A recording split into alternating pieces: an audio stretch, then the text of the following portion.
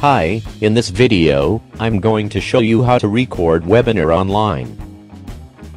In recording webinar there are two methods that you can use. Method 1 is by using an app called a PowerSoft free online screen recorder. To use this app, here are the steps to follow. Step 1, visit this post and look for the PowerSoft free online screen recorders link, click it, and it will lead you to its main page. Step 2, click Start Recording to launch the screen recorder. If this is your first time visit, it will ask you to download a launcher to activate it normally.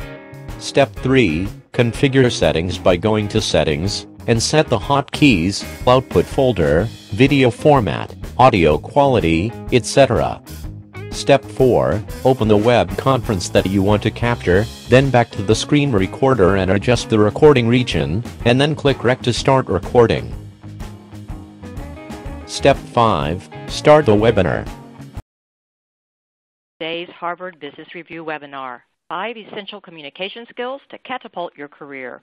I'm Angela Herron, Editor for Special Projects and Research for HBR, and I want to thank all of you for joining us today. Whenever you want to stop recording, click pause and click check mark.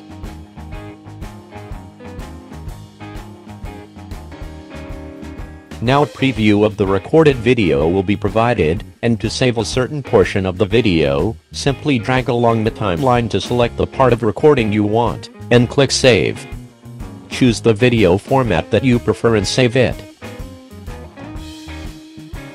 Key in the necessary info and click Save once again. Once done saving, another pop-up window will appear and will offer you options, whether you want to play the video, edit it, open the containing folder, or copy the video path. The second method is by recording webinar using a PowerSoft Screen Recorder Pro. To record webinar with this tool, here are the steps to follow. Step 1, open back this page, but now look for Screen Recorder Pro's download button, hit it and install. Step 2, select the audio input that you prefer. Step 3, utilize the tool's added function, which is the task scheduler function. Just open it from the Tools menu. Set the name of the task, duration, capture mode, click Create, and then OK.